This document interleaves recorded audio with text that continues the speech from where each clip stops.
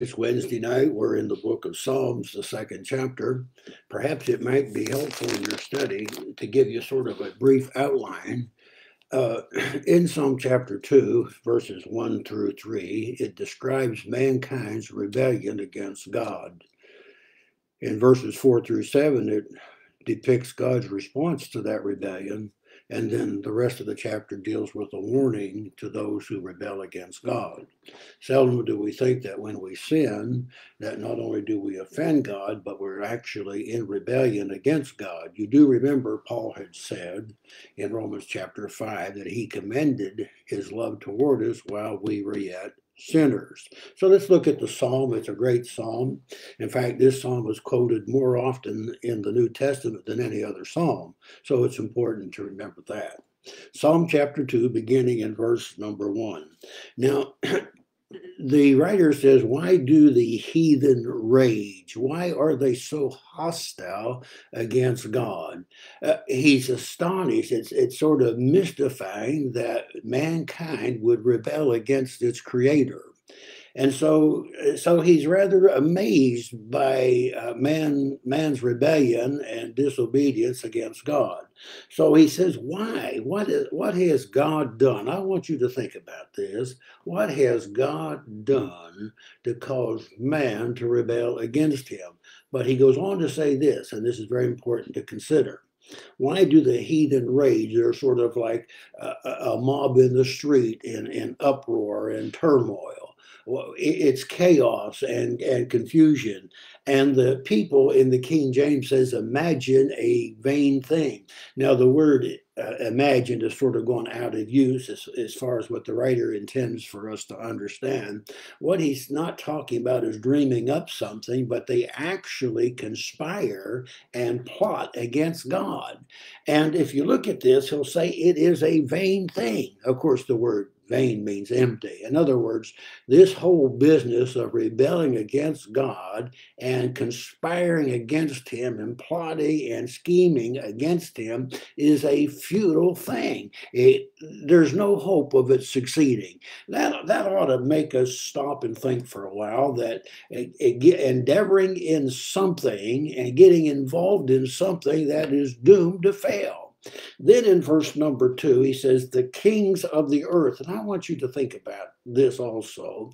These are not the people on the street, but these are the leaders, the kings of the earth. It's almost as they have gathered together in summit. And it says there that they have set themselves, and literally the idea is they are taking a stand against God. You know, there's people like that.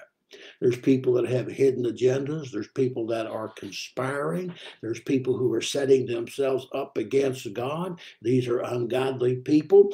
And here he's talking about, it's rather a strange picture that the kings of the earth, there's sort of an international rebellion against God. It's global, it's universal. And so he says the kings of the earth are taking a stand. Now, the image really here is like two opposing armies taking a stand against each other. It's sort of on the field of battle. And there he goes on to say, and against the Lord and against his anointed. Now, the word anointed in the Hebrew just refers to the Messiah.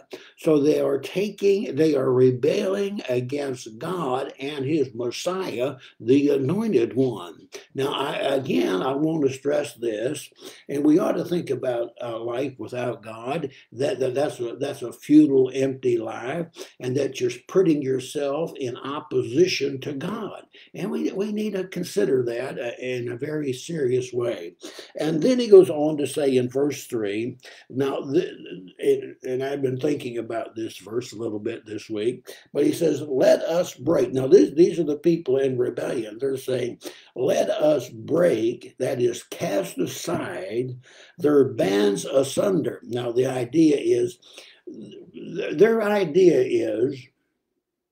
that the laws of God, which were intended for the goodness of man, God had designed his moral laws and his precepts to benefit mankind, but they look at it as a bondage. They look at it as restraint. And what they're saying is, let's break all this. Let's get rid of God. Let's get rid of all his laws, all his moral precepts. And they want to live that way. They want to live a life without God. That's the hostility there.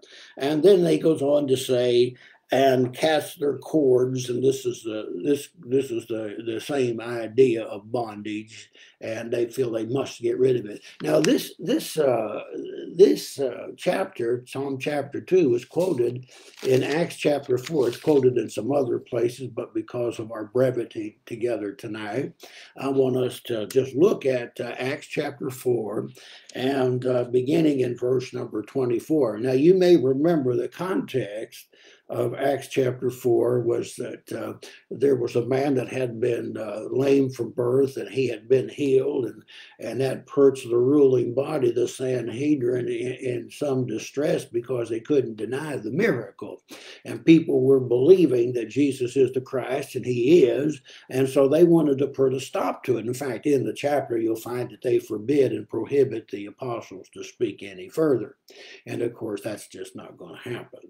And so in verse 24 is really after all this has taken place, that is, they've been persecuted and they've been beaten, they return to the company of their disciples or believers, and they report all the things that had just happened to them. And so in verse 24, and when they heard that is the believers, when they heard that, they lifted up their voice to God. Here is the congregation responding together in prayer to God. And it's interesting, I think, it goes on to say they're praying in one accord or praying together. And here they said, the Lord, thou art God. This is their prayer. They're saying to God, you are God. You have made the heavens, and you have made the earth, and you have made the sea, and you made everything in them. Now, there's two things I want to say about that verse. Number one is they had just been persecuted and beaten, and yet they recognized that God still is in control, and he has sovereignty. And then the second thing I want you to note there is that it's a good thing for us to be reminded of this. And I'm saying that because I think I'm speaking to people who deeply believe in God. But sometimes we just need to be reminded of the reality of that truth, that God is the creator and we are the creation, and he has created everything in it. Can I say it again for a moment? We need to be constantly reminded of that fundamental truth. That God has created us. He is the creator. In the beginning, he created the heavens and earth, and he created man in Genesis 1:27 in his image. And we need to remember that, although the America is becoming more and more secular. Now watch it here. In verse number 25. Now this here, they're actually quoting in their prayer the Psalm chapter 2. I want you to think they are quoting, they know the Bible, they're quoting the scriptures. And you know, when I was thinking about this might be digressing just a little bit, but you ever thought about probably the devil knows the Bible and he can probably quote the whole thing? And it's a sad thing when we can't even quote a few verses. We need, if we're going to meditate on the scriptures and we're going to read them, it's a good thing to put those in your memory. It's an amazing thing. You can be walking down the street or sitting somewhere, and these verses that come to your head, they'll come to your mind, and they become so encouraging and so helpful. But let me go ahead and read this, lest I start digressing too much. Who by the hand or the mouth of the servant David. Now, again, implied here is that the Old Testament is inspired by God. In some other translations, it will say by the Holy Spirit through the mouth of David.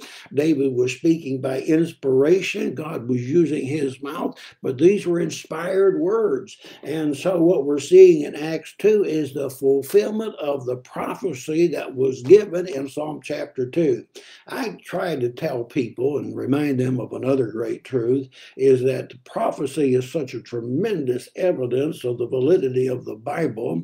It comes from God. The Bible is the book of God. It's not some fairy tale. It's just not some story to be told. But here he's talking about a prophecy that had taken a million, or not a million, but 1,000 years beforehand. And through that time, it finally is fulfilled in the New Testament. So he's saying here, by the mouth and the servant of David, why do the heathen rage? It's just amazing why man rebels and why they resist the laws of God. And so he goes on to say, and the people imagine, again, conspire and scheme up evil things. And then in verse number 26, and the kings of the earth and have stood up. That is, they have set themselves against God. They have drawn the battle lines, and the rulers have gathered together. They conspired together, just like some evil people do, against the Lord and against the Christ. Now, in the context, I won't go any further because I want to get back to Psalm chapter 2. But in the context, he's referring, if you read further, about how Pilate and Herod got together. They conspired together. Previously, they couldn't get along. They were almost enemies. And now, you see, they come together as if they got some great enemy to fight. And so you see in there the Gentiles, the Romans, and the Jews had gathered together in a kind of a strange way to rebel against God. Now back to Psalms, and let's go ahead and it's just a brief psalm, but let's read verse 4 and following. Now, he that sitteth, now this is God's response to their rebellion, and God does respond. He that sitteth in the heavens shall laugh. Now, he's not talking about laughing in some kind of heartless or cruel way, but you got to remember something. God is not mocked. Whatsoever a man soweth, he's also going to reap. So it isn't something heartless or funny or anything like that.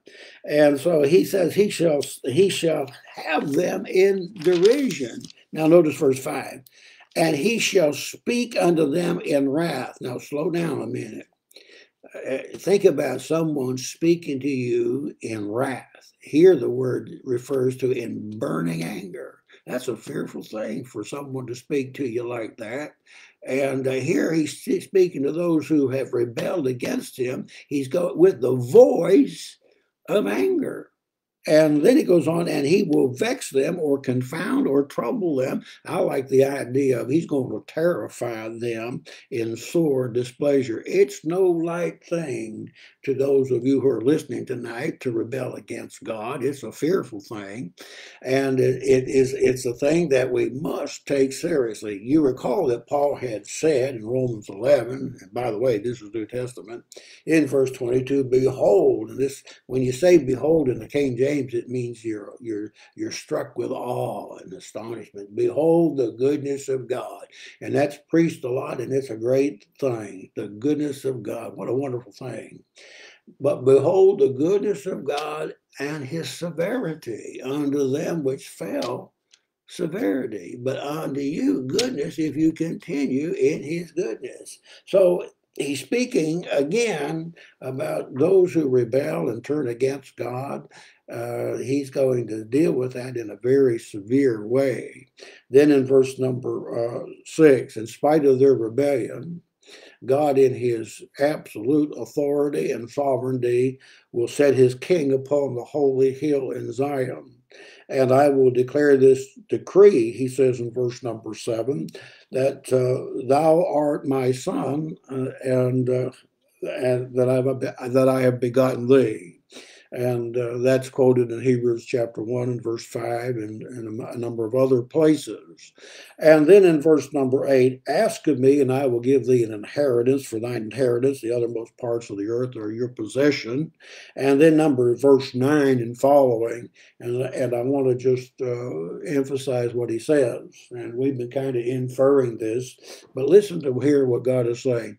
There is a definite warning here about those who oppose the Lord. And he goes on to say that he shall break them with a rod of iron. Think of the taking a rod of iron to a piece of pottery, shatter that and crush it, and that's exactly what he's saying against those who rebel.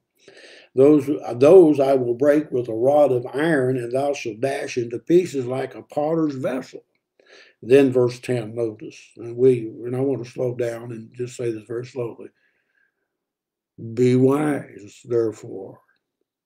Be wise, O you kings, and be instructed. Discern and learn, ye judges of the earth.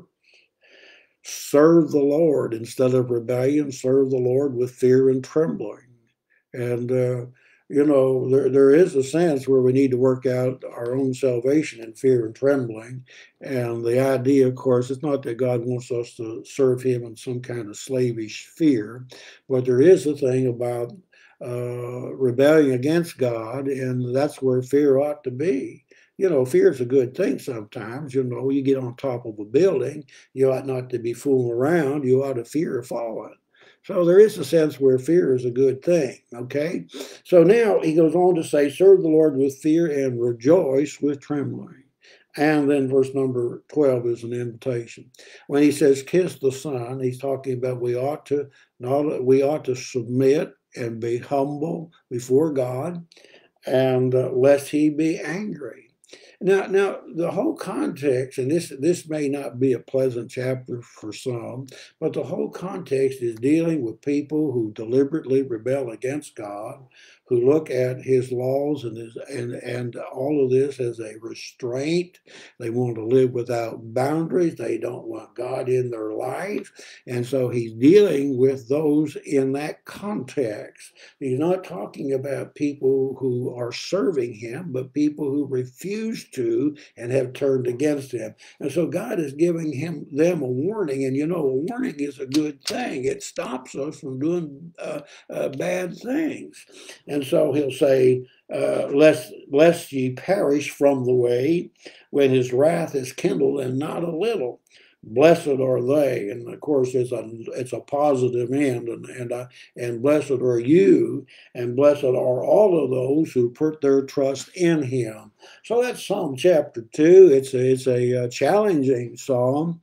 It is a prophecy of the Messiah to come, the anointed one, who will rule and he will reign. And he is reigning right now. He's sitting at the right hand of God. And the invitation is a tremendous invitation where he says, trust him and put your trust in him. And you remember that in Matthew, the 28th chapter, as he was sending his disciples into all the world, he talked about he was backed by all the authority in heaven and earth. And that's why he said, go ye therefore and baptize them in the name of the Father, the Son, and the Holy Spirit. And by the way, we won't talk about baptism. Some night we will, but when you are baptized, properly baptized as a believer and a penitent believer, that is repenting of your sins, you actually have to remember that God, you're putting your trust in him, and when you are baptized, he'll take away all your sins. And so we'll talk a little bit more about that, but I hope that we have briefly brought some points out that will help you in your study of the Bible. And we'll continue in our study of the Psalms, and we'll be looking at Psalm chapter 3 next Wednesday.